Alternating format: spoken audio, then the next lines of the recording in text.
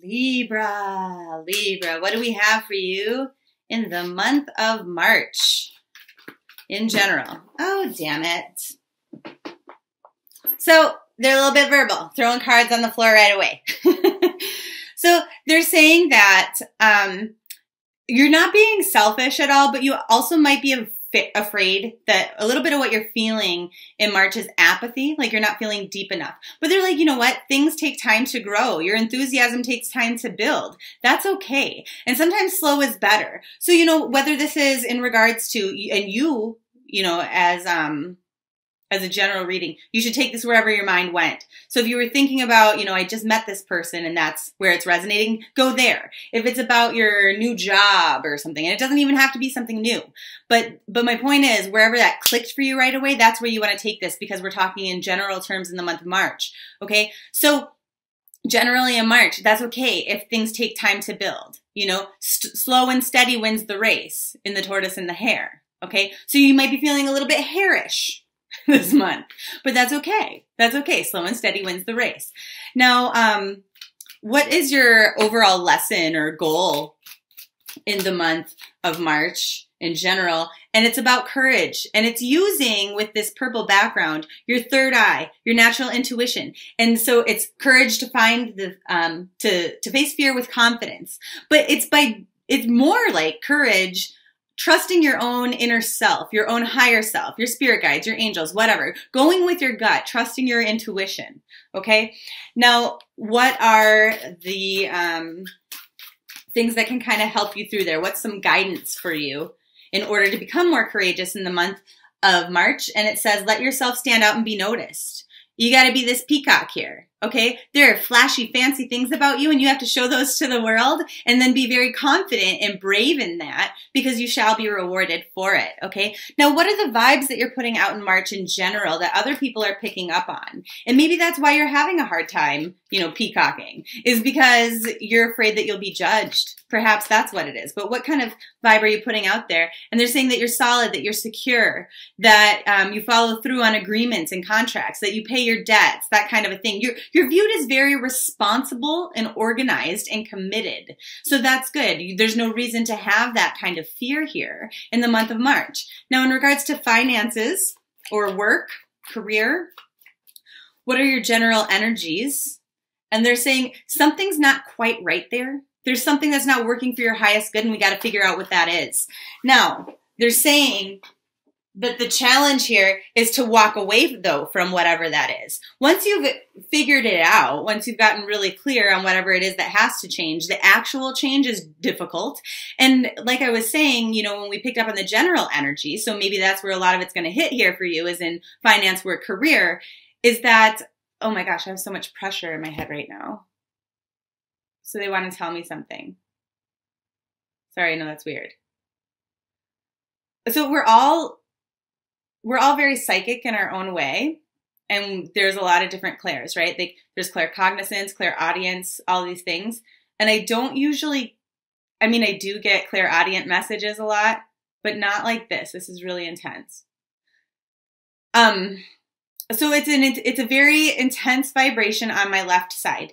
And what that indicates to me is that some of you are about to enter, or you have entered, a very negative vibrational situation in regards to your finances, your work, your career, something like that. You're making a very bad decision that will have a domino effect on other areas in your life. So and this might not be for everybody. This might be a very specific message for one person, but you probably know what that is, and you know who you are if I'm talking directly to you, okay?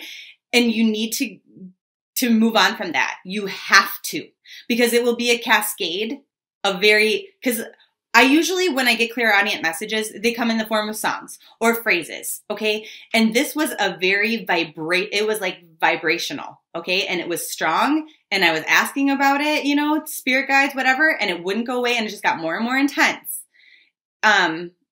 So this is very, very important for whoever that message is for, okay?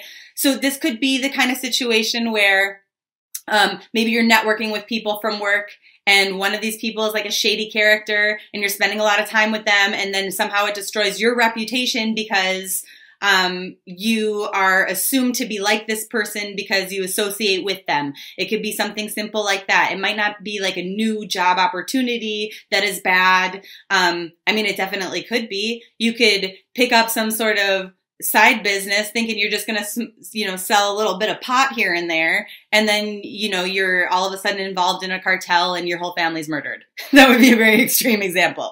But I'm just saying it's something like that where it's like one little thing that doesn't seem so bad is the cascading domino effect for some very bad shit in your life. And you should be able to tell with that courageous instinctual information, following your gut instincts when you're aligning yourself with something that's not for you. So that's I will get to the rest of the reading, but that's very important for somebody to know. That is a very cascading domino effect that will wreak havoc on your life. So don't do it. Okay. Now that I'm done yelling at you. Sorry about it. Okay, so what are the challenges that the rest of you are going to face? And they're saying it's about new ideas and putting them to action with that slow, steady pace. And also if you're feeling a little bit apathetic, like we mentioned. And so something that will help you along the way in achieving the goals that you need to achieve is to kind of just sit back in the background, you know, blend in, be the chameleon, which is, it sounds a little bit antagonistic to this idea of stand out, you know, express who you are, you know, show everybody the goodness inside of you and all those things, peacocking a little bit. But in this specific situation, it is a little bit different because the context of this card is saying you have to sit back and adapt to situations, watch the situations before you take action on them. And it's specifically important in career, work, and finance with that negative vibrational energy that creates a potential cascade. Don't make, this is why that concept of tortoise and the hare is so important. You need to be the tortoise. Slow and steady wins the race. Sit back, watch and see what's happening so you can come up with a better plan of action as opposed to jumping right in and fucking your whole life up. So basically they're like, now sit in the background, adapt to the situation, and don't attempt to direct the course of events because some of these events you cannot control. Okay, so sit back and watch and formulate your plan in regards to career, work, and finance. Okay, looking at your love life. Single Libras, what's up with you? So this is cool, but it's also not cool. Because what they're saying is, you know, enthusiasm, meeting new people, excitement, like all of these things, something that's fresh and fun. But then also like this fear of, oh shit, what am I getting myself into? Is this moving too fast? Is this the right thing for me? I'm afraid of being hurt, that kind of a thing. But here's what you need to understand is, okay, maybe you think you're protecting yourself by being afraid of getting hurt and things like that, but really you're not. You're just creating yourself more stress because if somebody's going to hurt you, they're going to hurt you regardless. Like your fear or your worry doesn't prevent it. So stop it. Knock it off. Stop it. Okay. What are the challenges for you in the month of March in regards to your love life? And they're saying just being in the right place at the right time regarding the circumstances surrounding you.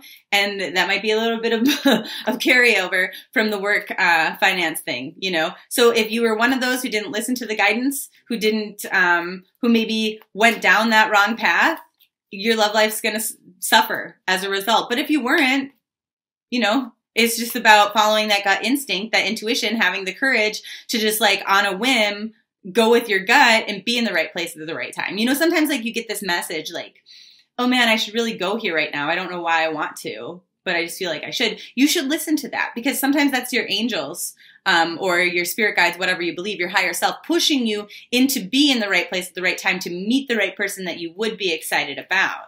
Now, overall, in regards to your love life, what are you learning in March for single Libras? More purple, going with that gut instinct is so important. And I just want to show you this whole deck isn't purple, okay? All right, look.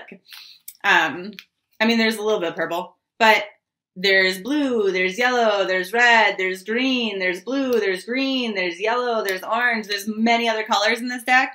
So trusting your gut instincts, super important. You're having a hard time understanding that, yes, you might be 100% honest with other people and you realize and recognize that that's important, but you can't really hold other people to the same expectation of, complete, you know, upfrontness and honesty because maybe they haven't learned that for themselves yet. And so, you know, by accepting this, by coming into this lesson of acceptance, understanding that you can't change everything, you're going to be a lot better served. That's how you're going to release that stress. That's how you're going to prevent yourself from dragging around all this negative energy when you're living in your fear. Okay? Now, looking at those of you who are coupled, and don't worry, as the month progresses, we will do single and coupled love readings for YouTube as well.